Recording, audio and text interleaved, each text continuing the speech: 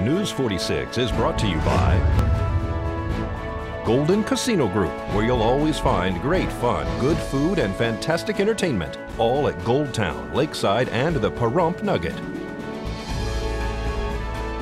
News is also brought to you by J.K. Nelson Law. Call 727-9900 today for your free consultation. If you need a lawyer, you need Nelson.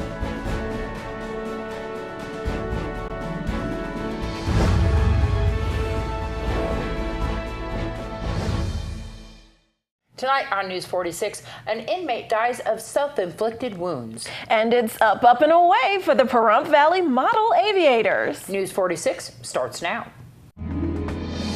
You're watching KPVM News 46 with Deanna O'Donnell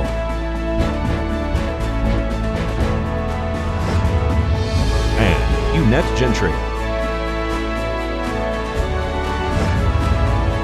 News 46, local coverage you can count on. A Nye County inmate reportedly takes his own life. It's August 17th. I'm Deanna O'Donnell. And I'm Eunette Gentry. According to police, an inmate in the Nye County Detention Center has died in what is believed to be self-inflicted injuries. A press release from Nye County says that on Thursday, August 10th, the Nye County Sheriff's Office detention staff was summoned to a cell for a report of an inmate who was bleeding. Deputies discovered inmate Robert Lynn bleeding from what appeared to be self-inflicted injuries. Nye County deputies and medical staff rendered emergency aid until medics arrived. Lynn was transported to Desert View Hospital. The patient was reportedly alert, talking, and ambulatory at the time of transport.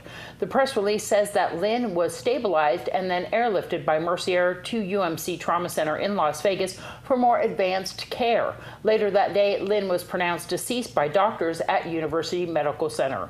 The Clark County Coroner's Office, with the assistance of Nye County detectives, is conducting the death investigation. Robert Lynn was in custody on charges of escape from an incident on March 23rd of this year, during which he escaped from the Nye County Sheriff's Office Detention Center for a matter of minutes before being apprehended. Today's terror attack in Barcelona has resulted in the deaths of at least 10 people and injured more than 100 after a van rammed through crowds in the heart of the city. The driver abandoned the van and escaped from the area. 2 suspects were arrested. ISIS has taken responsibility for the attack. A senior police official said that the van attack is connected to a gas explosion inside a house in the town of Alcanar Wednesday, in which 1 person was killed and 7 others were injured. Valley Electric Association has been providing funding for the operation and maintenance of the fountain at Calvada Boulevard and Highway 160 for some time. Now they might have to fork out a little more money for a new design after submitting plans to have more efficient modern fountain put in place, as the broken one hasn't worked since a vehicle crashed into it last year. We were here once before you to present the ideas for moving forward with rehabbing the existing fountain. It has not been operating for about a year now, maybe a little over. It costs a little over $7,400 annually to operate that and maintain it right now. It's going to be a little over $16,000 to fix it, and it's returning it to its current state. It's inefficient. There are some hazards with it, some serious hazards that do need to be immediately addressed. So what you see, what was presented to you in the backup is conceptual ideas. We would like to make the fountain safe for our workers when they need to go out and maintain it. For the public, we want it to be safe. We want it to be efficient. We want to be good stewards of the resources we have, both the electricity and the water. So we want to make it more efficient in terms of power usage and water use, and reduce evaporation and water loss, and of course safety. Okay. So I think everything else is pretty much in your backup. So, anything else I can answer? Yeah, for you? so that we're all clear, VEA has been paying to maintain and operate that. That is correct. And VEA is prepared to take the whole cost of replacing and putting a new one in and maintain and operate that. The wind blows, and it blows when the waterfall's running. It blows water onto the street. Colder months, it freezes. It can create a hazard. debris blows into the fountain, which clogs the filters. It's expensive to clean those, and it damages the pumps, which are large and run inefficiently and need to be upgraded.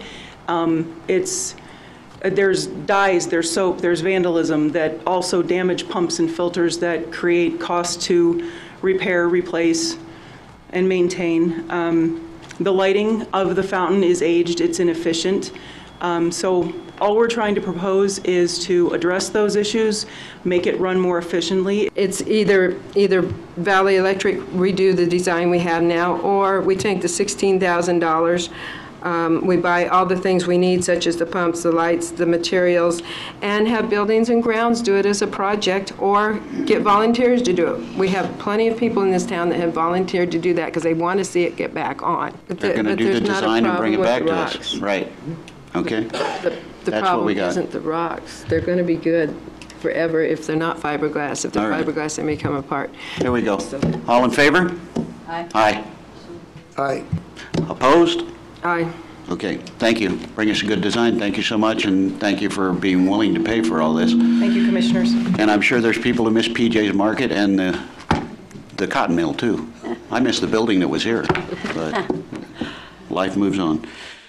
And stay tuned to KPVM. We'll have even more local news for you coming up after this break.